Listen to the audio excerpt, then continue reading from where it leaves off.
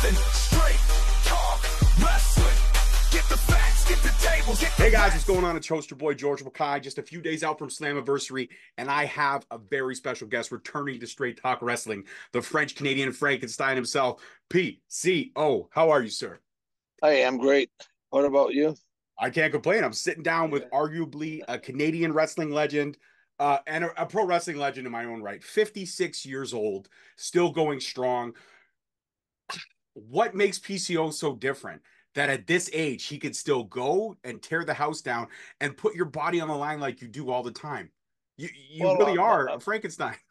yeah, but I'm also like I'm super passionate about it. Like sometimes like I thought maybe I'm not so passionate about it, but then when I really look at it and all the sacrifices I made in this business and everything that I left behind me, that I really let go just for this business, and especially like having a show in Montreal, and the way I took this to my heart very seriously. Like I slept maybe 2 hours, like 2, 3 hours per night. That's it. That's all I was doing is media tour, going across, meeting people, going to wrestling shows, meeting fans, signing out pictures for free, just to connect with the fans, just so they get to know me. And then I wasn't even wrestling on those shows. It was just promotional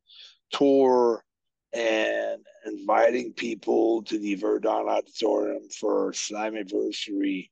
And and I hit some walls sometimes. Like it was hard. I was grinding and grinding, and that's when I realized how passionate I was about it, because a lot of people didn't believe that it was possible to pack 4,000 people in just a couple of months, because we had the date so late. So it's not like we had a year to promote this. It was like 8 months of promotion compacted in 2 months.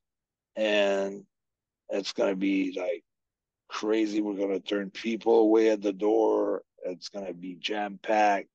And I'm sure it's going to be one of the highest rated.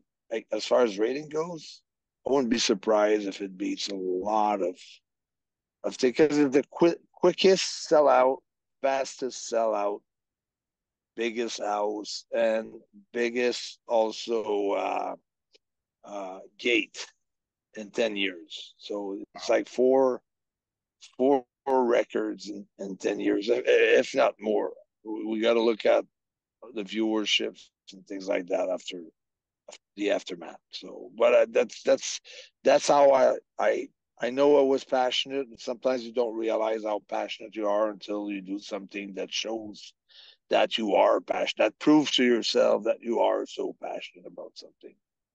I love that. I love that. That's a great answer. And speaking of passion, right now you and Steph De Lander, there's a lot of passion. There's a lot of Yeah, everything yeah. going on.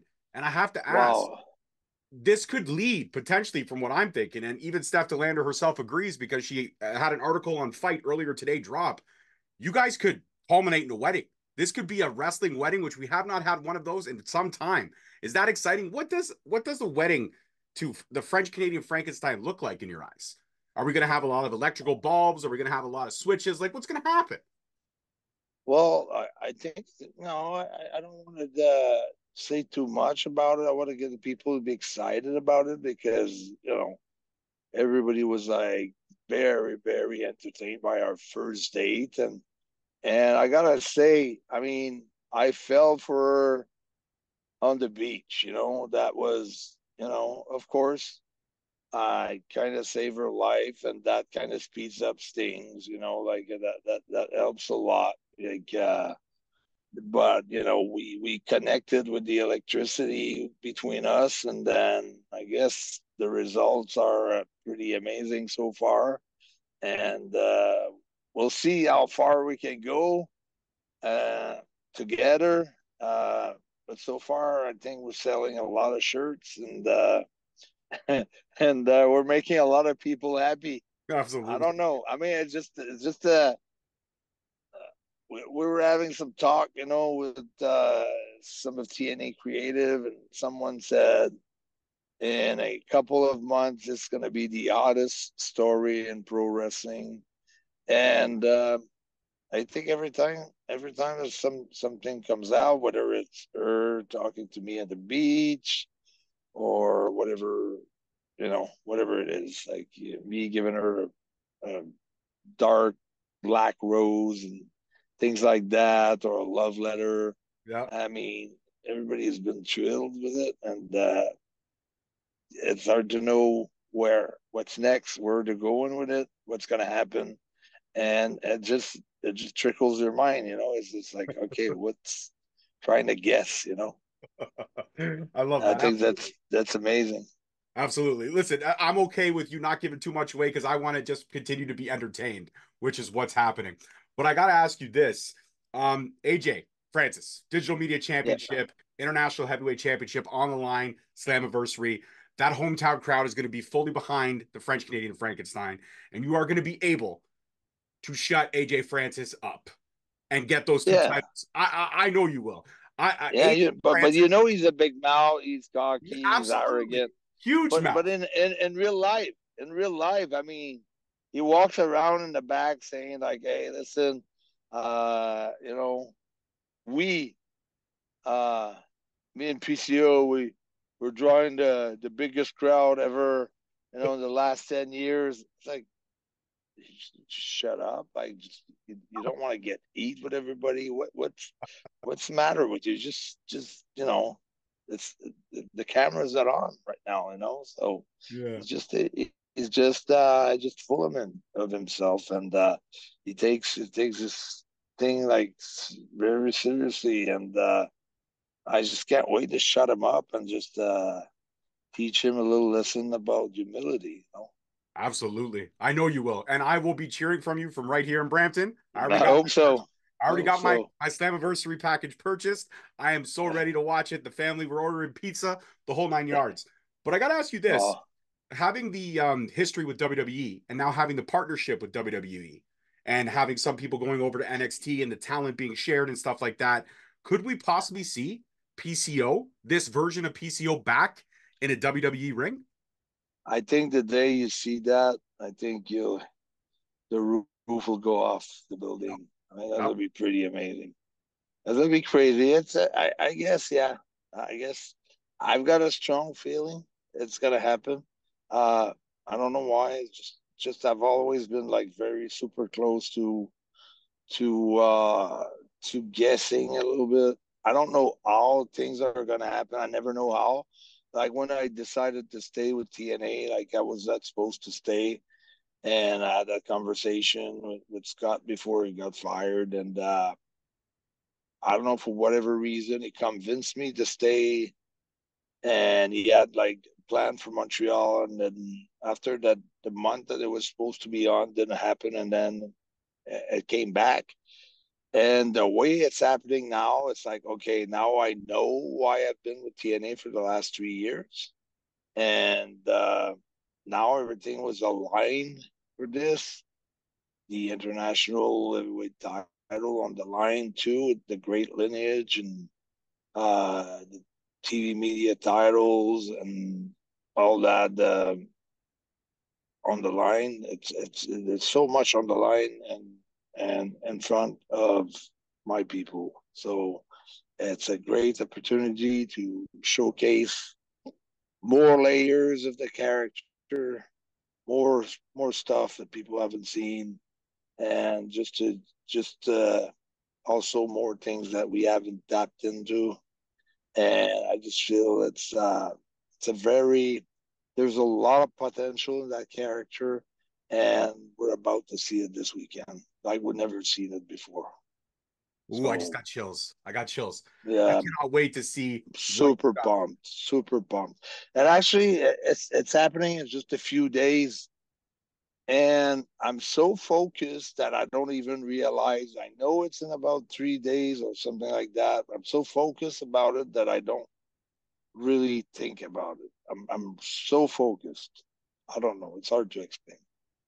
I get it. I get it. You got the focused on making sure that you do everyone in your hometown proud, but also making sure you put on a great show and everything about just being in the moment as well. You want to sit there and relish the moment. You can't tell me that when PCO comes out, you're not going to sit there with 4,000 plus French Canadian fans screaming their heads off. You're going to soak it in.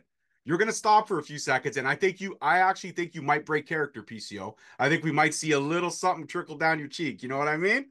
I don't know. I've been pretty good at keeping all my emotions like, stacked under my throat. Basically, they don't come up, because I'm just doing like one task after one task, and just very often, one person will do something very special to help me out and do something with me, and then I would start see the emotion coming up a little bit, and then I could cut it off.